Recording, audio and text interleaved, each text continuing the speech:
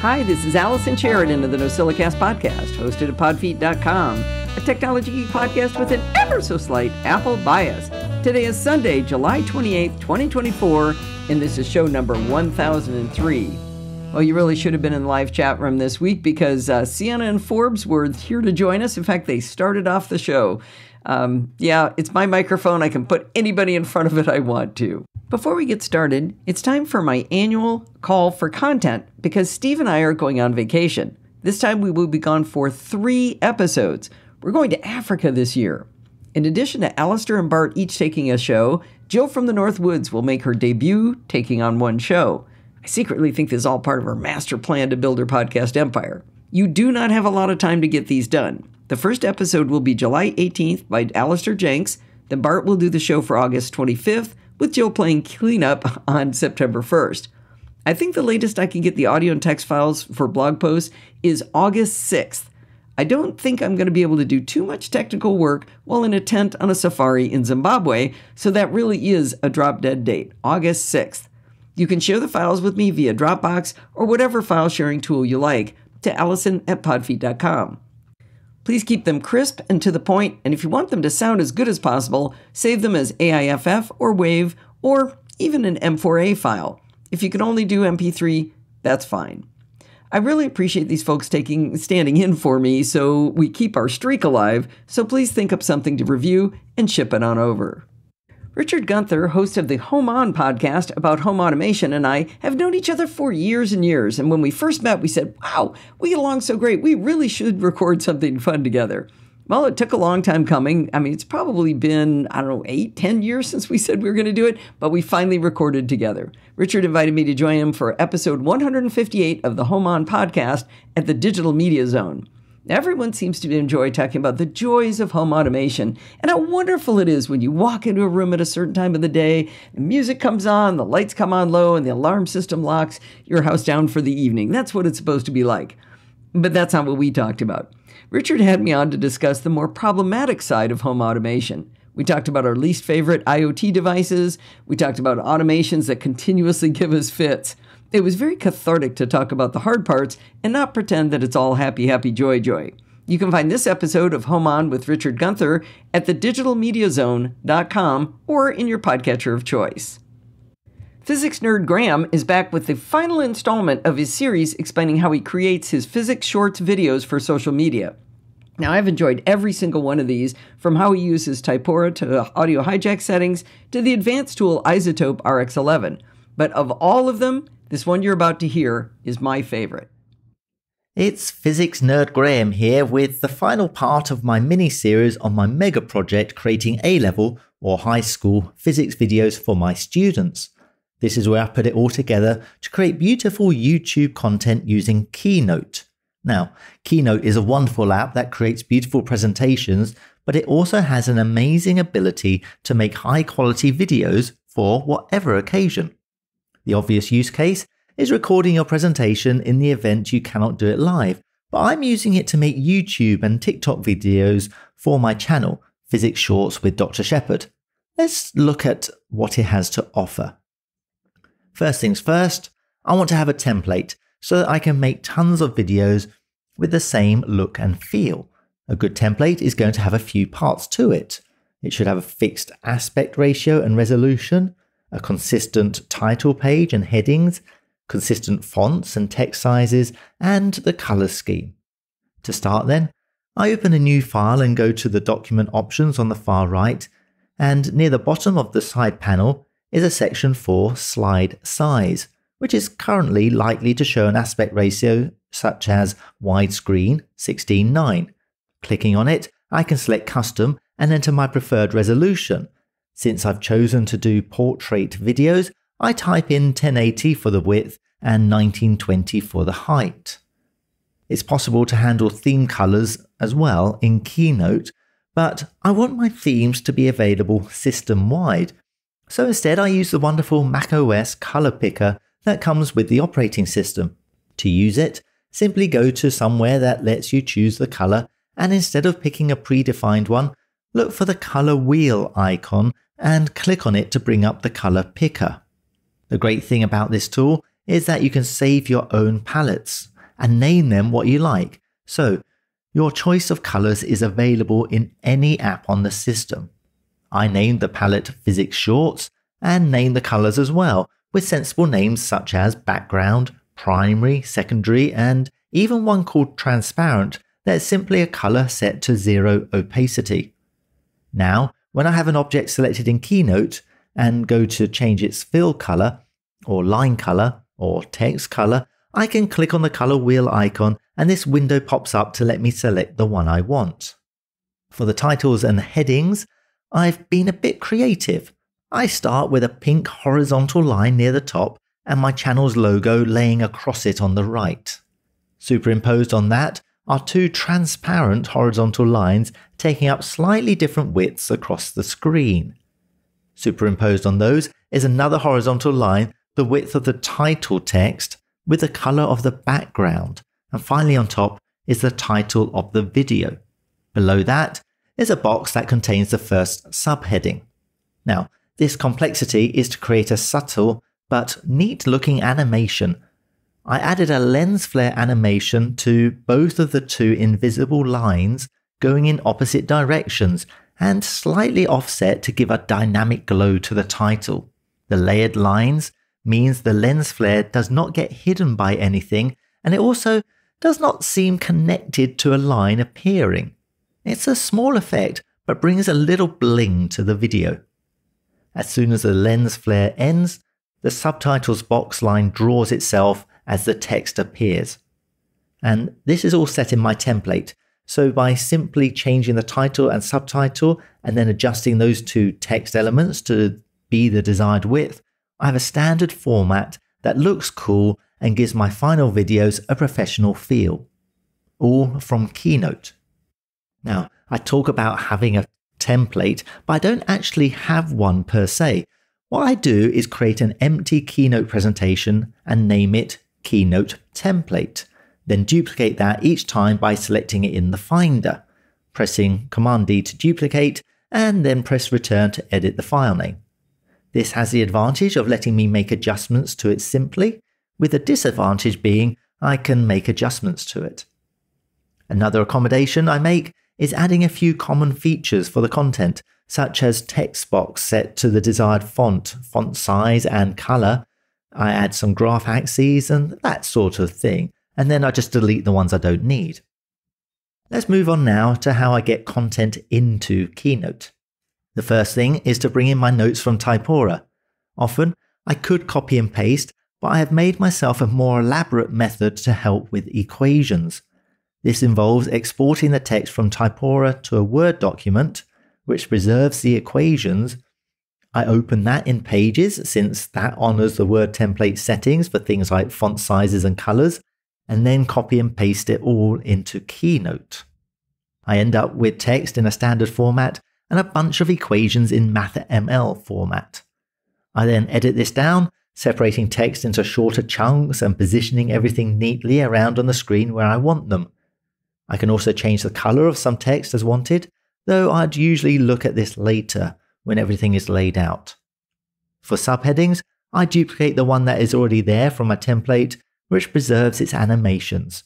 I put the new text in, resize it, and position it on the screen.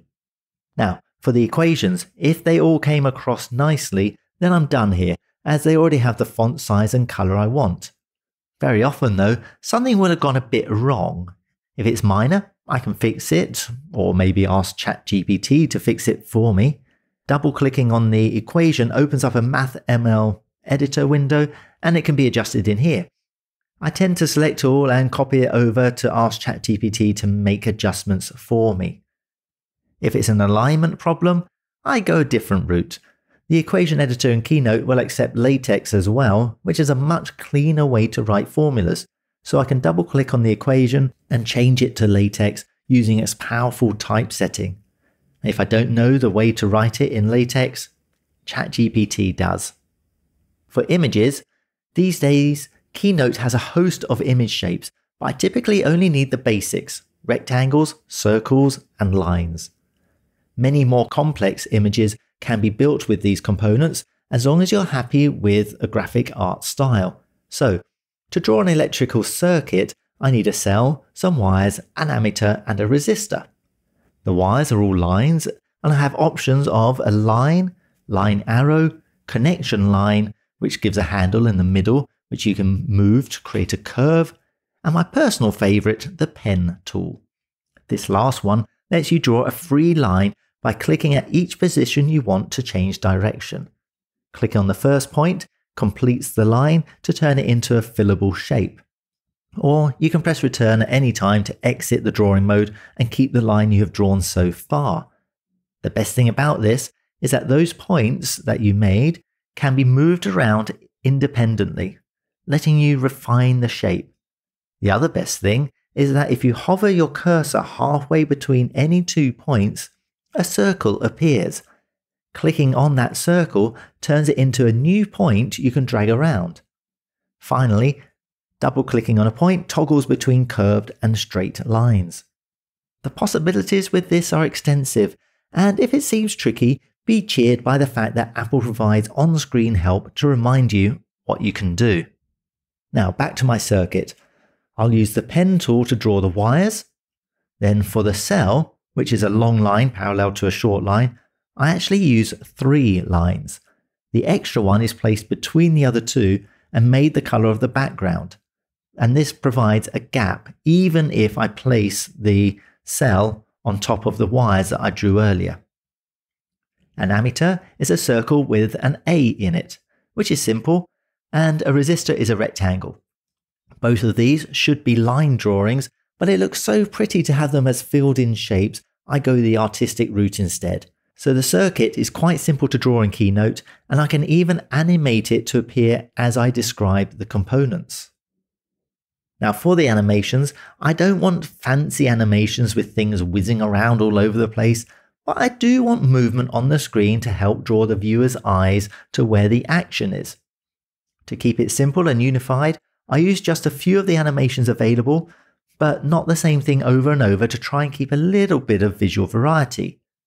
For text, I use the keyboard animation, which shows an insertion point and then types each letter. The default time is always 3 seconds, so I adjust this down usually to get the words typed out a bit more quickly. For the equations, I use a simple 1-second wipe from left to right. For large images, I tend to group things and use a dissolve to bring them in early. If it's circular, I might choose to use iris, which reveals it from the center. For lines and arrows, I like the line draw animation that draws the image out, giving a lovely dynamic feel as the line or the box appears. And if I want to highlight something, I might choose the pop animation, which is not too in your face and has more movement to it. To set them up, I go through the objects in order, adding the animation, which will default to being activated on click. I then go and combine some of them together, setting them to run with the previous animation or after the previous animation. If I don't want this automatic immediate behavior, I leave it on click. When I first started, I chained animations together using delays to get the timing perfectly synced to the audio, but I've since learned that for my 2-minute videos, it's far, far less time consuming overall to do it manually when I record. Any way you want to do it, there are 2 parts to controlling animations. First is to select the object and open the Animate side window. At the top, there are 3 tabs for Build In, Action, and Build Out. Each object can have 1 build in animation, many actions, and 1 build out animation. Beyond that, you can change the chosen animation, preview it, set the duration, set some animation-specific options, and choose its order in relation to all the other objects. But there's a better way to do the last bit. At the bottom of the sidebar, and easily overlooked, there's a Build Order button. This brings up a new window that lets you select individual or groups of animations, drag them to change the order, and change whether or not they have a delay before starting and animate automatically or on click. It's really quite intuitive and easy. For the audio, well, I recorded that already, and process it just how I want. So I just drag that file into Keynote and it shows up as a circle with a sound icon in it. It already has a built-in animation set for it to start playing, so I use the build order window to drag that to the top, just after the title's sun flare animations, and I set it to start playing after those. Note that video can also be added, but Keynote only has rudimentary tools for clipping the start and end. There's no crop or other advanced things. Now for recording it. The recording process is also quite simple, at least for shortish videos. Under the play menu, there's Record Slideshow, which brings up a full screen view with rudimentary controls. You can rewind back to the start, pause, and hit record. There's also a scrubber to select a point in the current recording and a mute button. The scrubber means you can record sections, but I haven't played with that. Since I have audio inserted as a file, I mute the microphone and press record. The screen counts down from 3 in big glowing figures and the recording starts. I wait a second or so and then press the spacebar to start the animations running. I get a view of the current slide and the result of the next animation, so by listening to the audio, I know when to press the spacebar for the next animation to play. By doing this, I can record the whole slideshow with nicely timed animations. If I get something wrong, well, I start again because it's only a 2-minute video. I don't tend to make too many blunders, so the time it takes to redo the recording is way less than the time it would have taken to set all the timings individually using the delay option in the animation window. For one of my complex ones with an animated spring oscillating that I did early on before I had this technique nailed down, it must have taken me over an hour to get all the timings just right. Doing it with my new method that I just described, it would have been well under 10 minutes. Now that I have a recording of the slideshow, I can go to Export to Movie, and instead of exporting the default self-playing option in the playback options, I can use the drop-down to select Slideshow Recording. Making sure I have my preferred settings, most notably my output resolution and 60 frames per second to get smooth animations, I click Save, and in under a minute I get a high-quality video that can be used wherever I want. So, Keynote can be an amazing tool for creating high-quality video content for YouTube, TikTok, or wherever. Even though I own Final Cut Pro and ScreenFlow, I choose Keynote for this because it is the best tool for the job. Text is crisp, objects are uniform and align nicely, animations are smooth and well thought out, and the tools are easy to use. It can be more of a challenge for more complex animation needs, especially if timing is critical, but for most needs it may just be the perfect tool. And that concludes my series for the NosillaCast. If you want to know more about what I'm doing, you can always find me with the other lovely Nosilla castaways on Slack, so head over to podfeet.com/Slack and say hi. Okay, I told you guys that one was fantastic, didn't I? I learned so much from this very practical example of things that I never knew Keynote could do. Doing animations in Keynote has always been a kind of a bit of a mystery to me, I should say. But with some of Graham's tips, I finally was able to do a tiny bit of it for my Macstock presentation. The single tip that helps the most is noticing that build order button on the bottom of the pane. I knew it was there, but I always forget about it because it's in such a weird spot down at the bottom. The biggest thing that blew my mind was that you can create your own colors with the color picker color wheel thingy. How long has that been possible? I'm going to make a Mac Tiny tip out of just that one little bit. I showed it off at Macstock. I was so excited. Not only did Graham do a great job organizing this and explaining it in audio, but his show notes are best in class. Nobody has ever sent me notes that took so little work on my part to publish, and no one, including me, has ever created better alt text for screen readers to speak the images. I'm thinking you should be a professional teacher, Graham. This week's show is brought to you by the folks who support the show. Whether it's by creating content for the show like Physics Nerd Graham, or by giving me moral support in the live chat room, or by donating financially to the podcast by going to podfeet.com/Patreon. I thank all of you for your support of the Podfeet podcasts. When I made the decision to clean up my sprawling podcast empire, I didn't really think about how intertwined my processes were for creating the shows. I thought it'd be kind of fun to talk about the cleanup I had to do on the back end after the great podcast migration of 2024. To recap, so we're all on the same page, Chit Chat Across the Pond used to have Chit Chat Lite and Programming by Stealth within it. Chit Chat Lite and Programming by Stealth were also standalone podcasts. So my changes were to, first, strip Programming by Stealth out of Chit Chat Across the Pond. Chit Chat Across the Pond would only be the Lite content then, and Chit Chat Across the Pond Lite would cease to exist. Finally, Chit Chat Across the Pond would also be inside the NosillaCast. Now, I knew that these changes meant changing the feeds, and I won't relive the debacle of that experience, but there were a lot more moving parts that I didn't anticipate. Let's go through those. After the migration, when I went into Feeder, the awesome app from Reinvented Software that I used to create the podcast feeds, I went to post the first vanilla Chit Chat Across the Pond episode. I realized that even though I wouldn't post new Programming by Stealth content, all of the old episodes were still in the feed. The first thing I did was download a copy of the XML file for the Chit Chat Across the Pond feed for safekeeping. So the XML file is just a text file, and that's what creates all the magic of the podcast. Then back in Feeder, I selected this Chit Chat Across the Pond feed, I did a search for Programming by Stealth, select all, and I hit delete. Then I pushed the feed, refreshed it in Overcast, and I was done. That's another reason I love Feeder, being able to do something like that where I was able to select all of those episodes and they were simply removed instantly from the feed. Now, even though the Chit Chat Across the Pond Lite feed no longer exists online, I still had it in Feeder. I could have deleted it in Feeder, but being a self-proclaimed digital pack rat, I simply dragged it into my archive folder within Feeder, just in case. I very rarely edit the homepage of podfeet.com. It's purposely designed to give you a landing page where you can quickly get to the content you desire. There are 5 big buttons to take you to the blog post for each of the different podcasts, but with the elimination of Chit Chat Across the Pond Lite from the lineup, I needed to modify things. My homepage is created using tools from my theme vendor, Site Origin. My theme is Site Origin North.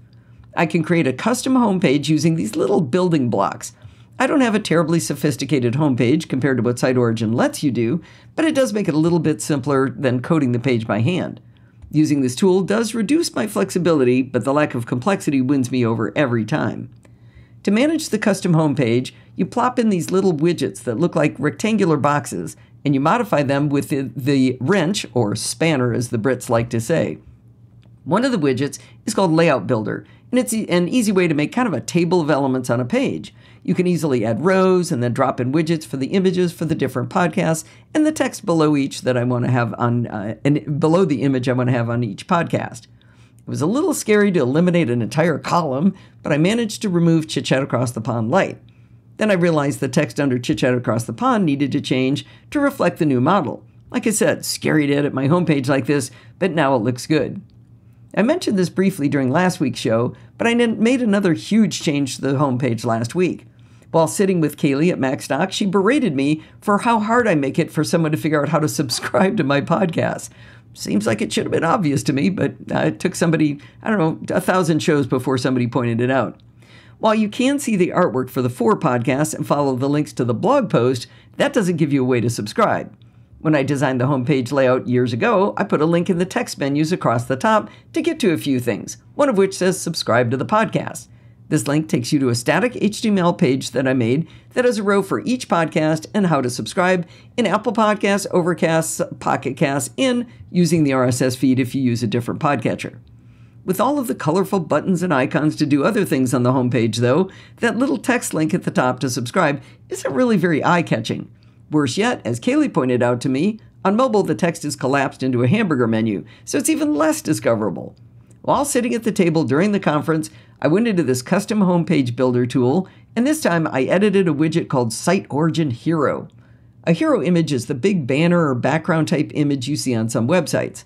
Mine is a photo of a Mac laptop I used to have that I had a cool old-timey microphone on. The red buttons you see across that image are part of the Site Origin Hero widget. I looked through the buttons and realized that tutorials had gotten quite stale as I don't seem to do many of those anymore. I removed that button and I added one that says subscribe. I set the subscribe button to link to the static page that I just finished describing, and then I chose a little mic icon for the button.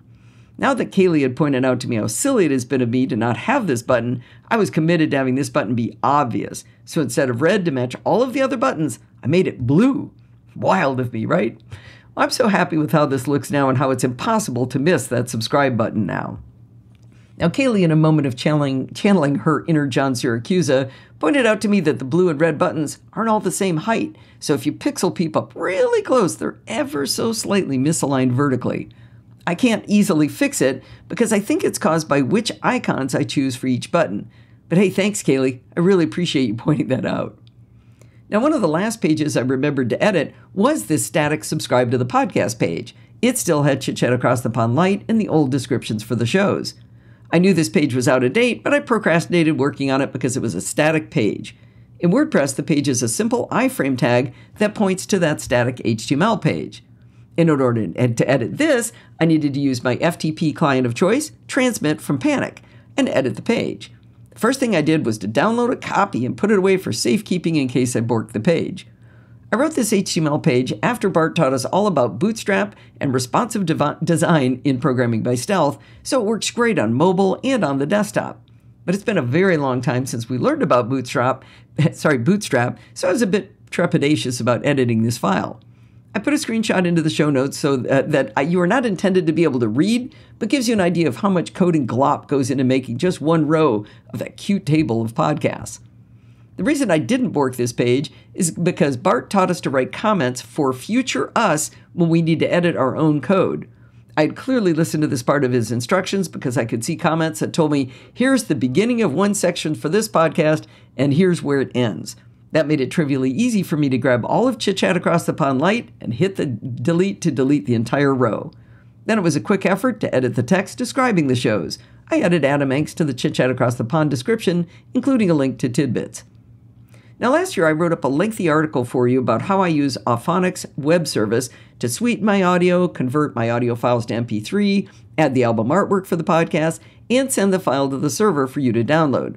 I had specific presets created for the NosillaCast, Chit Chat Across the Pond Light, and Programming by Stealth.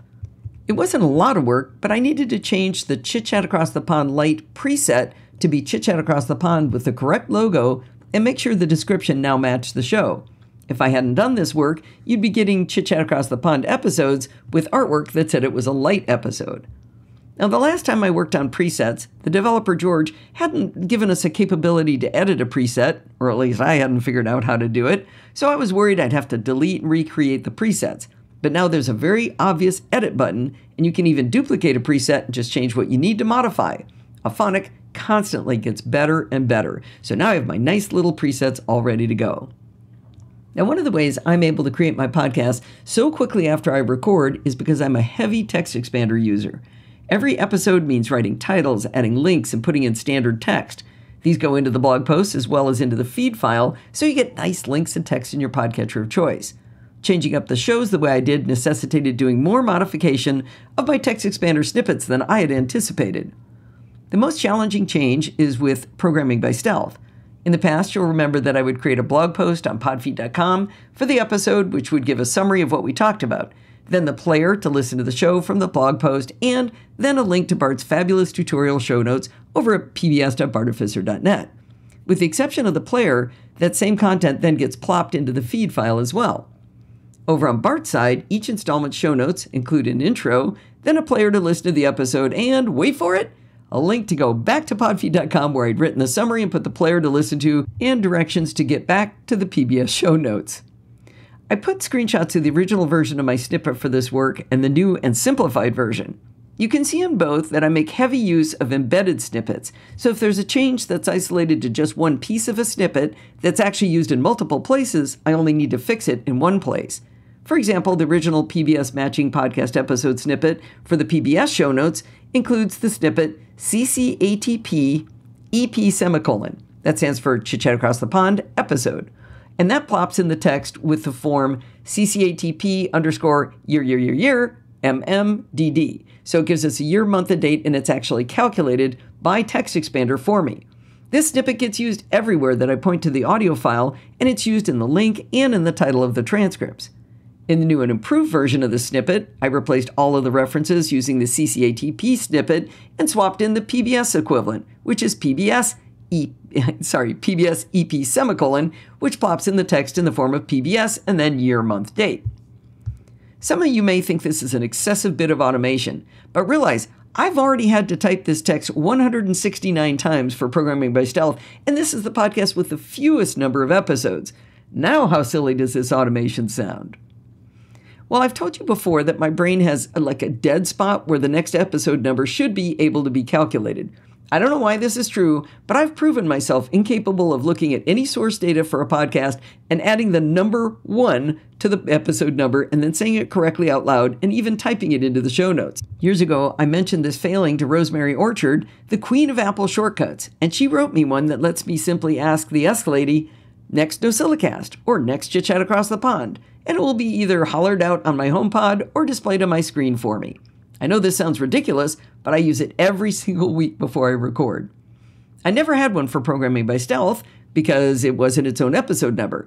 But now, since I would need to say it at the beginning of every episode, instead of saying Chit Chat Across the Pond's number, I needed to figure out how she did it for those other shows. I duplicated one of the shortcuts and then I tried to decipher it. I never could have been able to write this on my own, but it's actually pretty easy to understand. The steps are: get one item for the feed file, that's the RSS XML file I talked about on my website. Match the number using a regular expression from the title. Get the group at index 1 in all matches. Add 1 to that number. Copy this incredibly complex calculation to the keyboard, or to the clipboard, and then show the text, the next episode of the show is, followed by the calculation. In the duplicate file, I changed the feed to the RSS XML file for Programming by Stealth instead of Chit Chat Across the Pond, and I tried it. It failed just like every single Apple shortcut I have ever written. I dropped a screenshot into Slack and I asked for help. Physics Nerd Graham immediately came to my rescue. I told you that she used regular expressions to grab the number of the latest episode, and regular expressions look basically like a cat walked across your keyboard. They're just complete gibberish. So I hadn't really inspected how Rosemary had used it to match the number in the title of the NosillaCast and Chit Chat Across the Pond. Graham pointed out that the regular expression she'd written started with a hash mark, because the original 2 shows start with NC hash and then the number, and CCATP hash and the number. So like whatever this is, NC number 1003, right? But I don't use hash marks before the number in the PBS title. As soon as I removed the hash mark from the regular expression in shortcuts, it worked a champ. Now, with any luck, you'll always hear the intro to Programming by Stealth with the right number. It's not guaranteed, of course. I said the wrong number for the NosillaCast just a month ago, in spite of Rosemary's hard work. The bottom line is there was a lot more cleanup than I'd realized I'd be dealing with when I made the changes a few weeks ago, but I think I've got a good handle on most of it. I hope you enjoyed this little behind-the-scenes nerdery on the machinery behind getting the shows posted for you. We have our final interview from the CSUN Assistive Technology Conference, and it's actually one of our favorites. The product you hear about isn't something you'd buy for your home. You might buy it for your business, but Michael Vickman-Suna was just delightful and funny, and we just had a blast talking to this guy. And we actually made plans. If we ever get to Sweden, we are totally looking this guy up and maybe taking him out for dinner or something, because he was just such a blast to talk to. Anyway, let's hear about Index Braille high-speed embossers from Michael.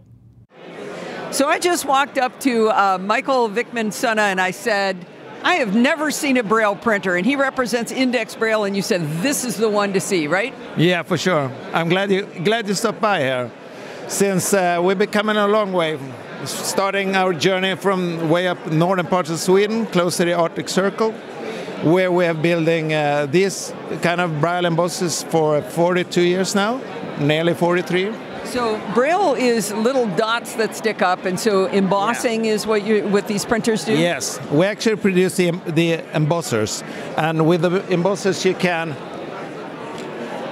print your Braille documents. So for the listening audience, he's holding up what looks like a blank sheet of paper, but if you look closely, it's got little dots all over it. I saw that at lunch. Somebody read a Braille menu. It was crazy. Yeah. This is actually one of those Braille manuals. And we print interpoint. That means it's printed double-sided, so we actually print on both sides of the paper. Oh, that's crazy. Yeah. Oh. And we do that at the same time. So this document is printed like shipped the file over to the embosser, which prints the document, and you just bring it out, you staple it, and you got a folding line in the center of the paper. You just fold it, and voila, you got a Braille book. Now, it's not printing the same thing on both sides. They've got to be gaps in opposite places. It's all right? calculated in a very, very smart way. We can also print like business cards with this machine.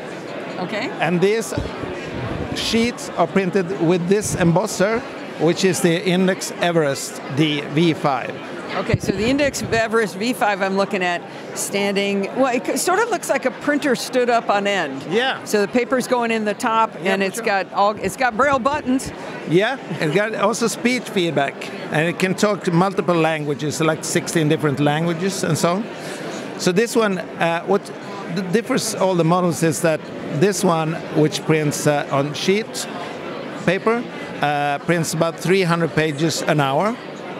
And if you look at the smaller one, it's the same speed, but the smaller one, which is called Basic D V5, prints on continuous paper, tractor-fed paper. So that's one of the big differences. So this is if you want to print something a lot larger, you would print it on the Basic? Longer, and if you need the stability of printing like a whole box of paper, you can put it in here and let it run. This sheet feeder holds about approximately 100 pages, something like that. Then you have to fill it again. Okay, so Basic is not that basic. That's actually the fancier one. All of our embossers are quite advanced, actually. Basic is an old name, started back in the early 80s, which have been refined through the years and now looks like this. Okay, now we've got something that looks like a 3D printer. This thing is massive. This looks bigger than the Exo Brew we saw at CES. This one is actually one of we got two bigger production machines. This is one of them. It's called the Braille Box. As the name says, it actually looks like a box. And it's the same technique in all of these. The big difference is that this one prints also on cut sheet paper, but it 3 times faster. So this one prints 900 pages an hour. So this is if you're like a book printer, you would buy something this huge, for right? large-scale production. Is there any way for us to see what it looks like inside? What's pressing doing the embossing? We can have we can do that. We can have a look at one of these. Yeah. I'm just curious, what makes those little dots stand up is going to be the question. We can send. This is actually an acoustic cabinet which encloses the sound, because making Braille produces a lot of noise, as you can hear. Oh my gosh! So this is now. So this is what you're listening to is the Everest V5, but it's inside a box. Wow! It's much more convenient. The sound now. So that was the same as the first unit we saw, but it's inside of a giant sound isolation booth. Yeah, for sure. And I can press pause on this, and then you see it. So this is actually, the paper goes down and through, and this bar here is actually the embossing head. So inside this, all the dots are being produced, and then the paper goes underneath and falls down like this. So is it just little pins going in and out? It's small hammers. It's 13 small hammers producing the dots.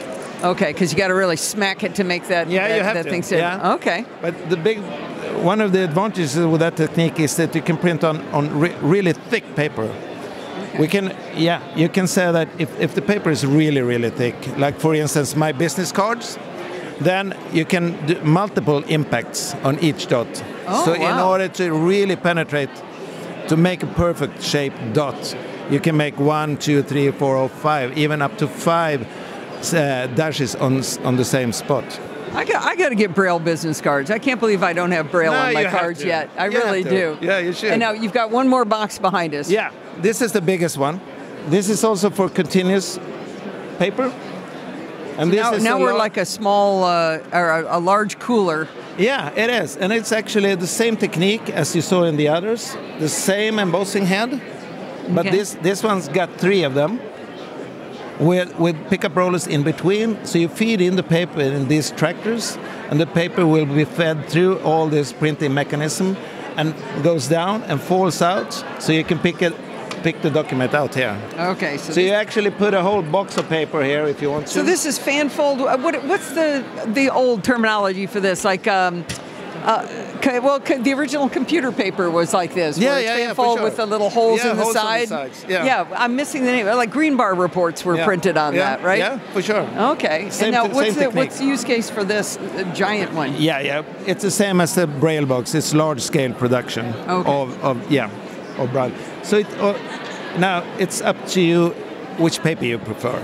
If you like to use the continuous paper, then this is the one for you if you got large-scale production.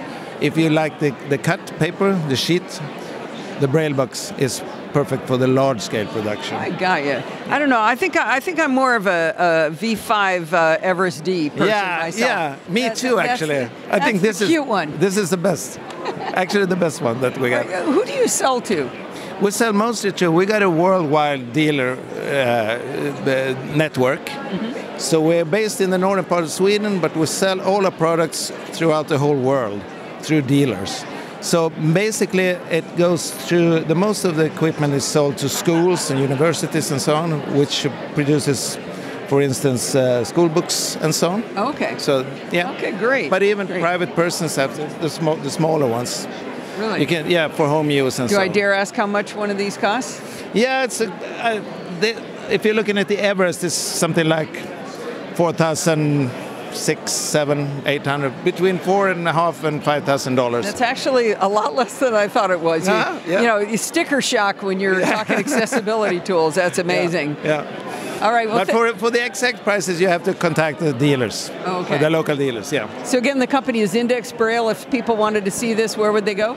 They would go actually here if they are available. I mean on the web. On the web, indexbraille.com. Indexbraille.com. Yeah, they find all our equipment there, and I'll meet all the stuff and so on. Great. Thank you very much, Michael. Thank you. Well, I told you that guy was fun, right? We had such a great time with him. But that's going to wind us up for this week. Did you know you can email me at allison@podfeet.com anytime you like? If you have a question or suggestion, just send it on over. Remember, everything good starts with podfeet.com. You can follow me on Mastodon at podfeet.com/Mastodon. If you want to listen to the podcast on YouTube, you can go to podfeet.com/YouTube. If you want to join the conversation, you can join our Slack community at podfeet.com/Slack, where you can talk to me and all of the other lovely NosillaCast ways. You can go in and tell Physics Nerd Graham how awesome those tutorials were that he taught us how he does his Physics Shorts videos. You can support the show at podfeet.com/Patreon or with a one-time donation, like George did this week at podfeet.com/PayPal. And if you want to join in the fun of the live show, head on over to podfeet.com/live on Sunday nights at 5 p.m. Pacific time and join the friendly and enthusiastic NosillaCastaways. Thanks for listening and stay subscribed.